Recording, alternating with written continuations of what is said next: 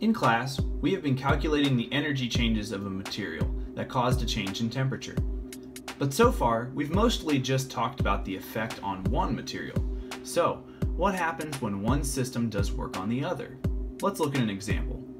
Let's say I have a 3.1 kilogram bucket of water at 20 degrees Celsius, and I drop a 0.6 kilogram piece of steel into it. After a while, they will both reach equilibrium at 25 degrees Celsius. How would I find the initial temperature of the steel? Well, let's find the energy gained by the water first, or Q sub water.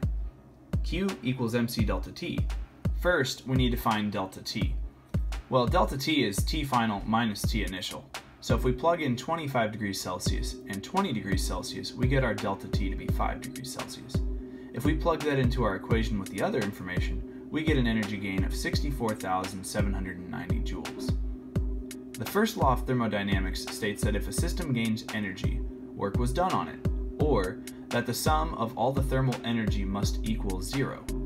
That means that the energy that the water gained must have been lost, or have a negative sign, by the steel. So we can plug that in as the negative Q for steel. If we plug that into our equation, we can solve for the initial temperature, which we can get as 245 degrees Celsius.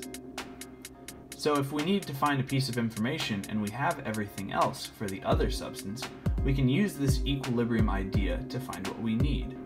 Q equals negative Q, or mc delta T equals negative mc delta T. Let's look at another example. Let's say we have another bucket of water with 3.5 kilograms of water at 18 degrees Celsius. This time, we drop in a 1.2 kilogram block of aluminum at 90 degrees Celsius. How would we find the final temperature? Well, we'll set it up the same way. Q gain equals negative Q loss, or MW CW delta TW is equal to negative MA CA delta TA. We want T final, so we need to FOIL out the TF from the delta T. It gets really messy if we do this.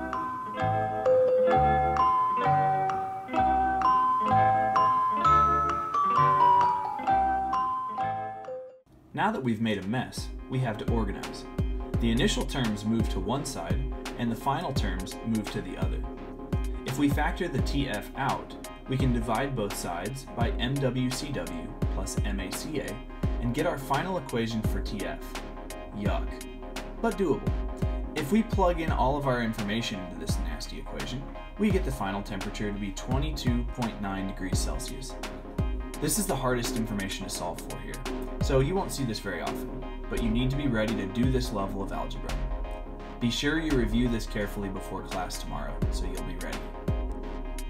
Hey guys, thanks for watching this video with us. We hope you learned something. If you like what you saw, hit the like button. For more awesome engineering videos, be sure to hit the subscribe button. We'll see you next time.